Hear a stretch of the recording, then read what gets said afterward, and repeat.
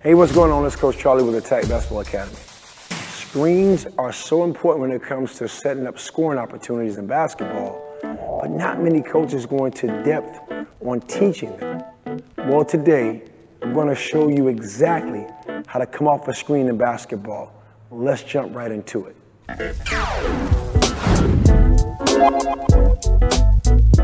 Once you understand the angles that you need to set up cuts, and also your teammates' angles, even when you're setting up a screen for them, it's a game changer to getting open and using any screen. Always go opposite of where the screen is coming from. That's simple.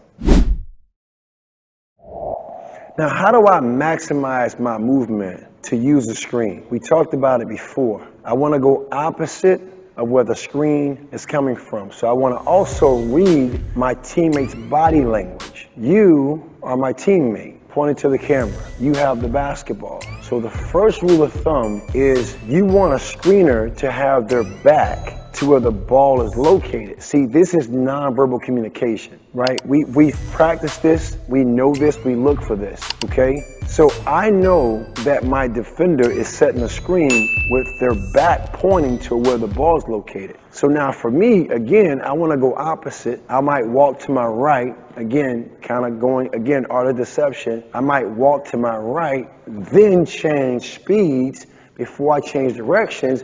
And also another key, I want to come off the screen low to the ground, tight to my teammate, and quick, with also, mental reminder, no space mentality. I don't want any space between me and my teammate that set the screen, because now, guess what? The defender may be chasing me from behind. They can't get through this without fouling. So it allows me to turn the corner quickly for a potential shot to the basket to keep it simple, or to attack to the basket. I can't score it, I kick it out. So that's how I maximize my movement. See, I understand where my teammate's back is located. That's letting me know. My teammate changes that angle, then they're letting me know, guess what? This may not be the place to go because they realize my defender went too high. They changed it. Boom. Again, same concept. I'm coming off low, tight, and quick, and it's a no space mentality. There's no space in between me and my teammate. I can bump my teammate all day. No foul whatsoever.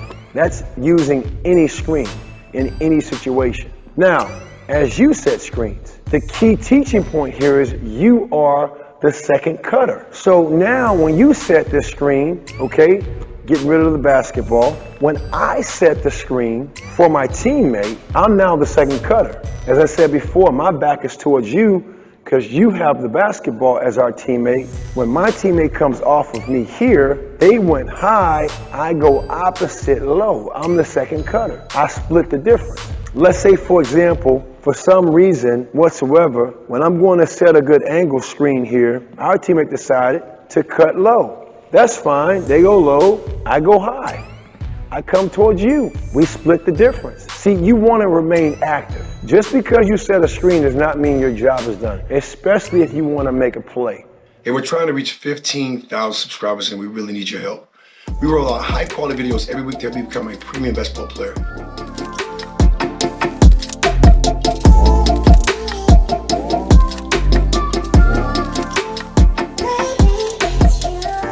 So help us reach our goal and click that subscribe button. Let's go. Now, last I want to point out on that angle, okay? Let's go back to the original angle.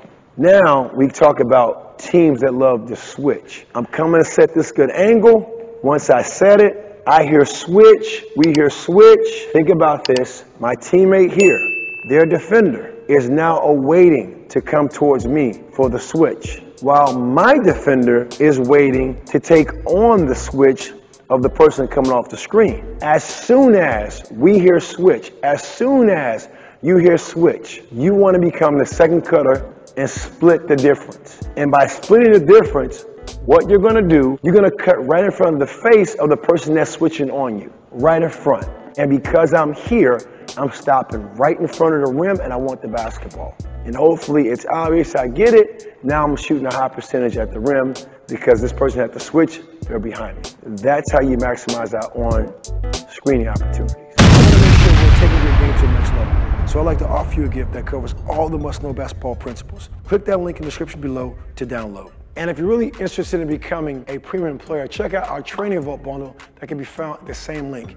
It includes everything you need to play with confidence and poise. Enjoy your gift and keep attacking.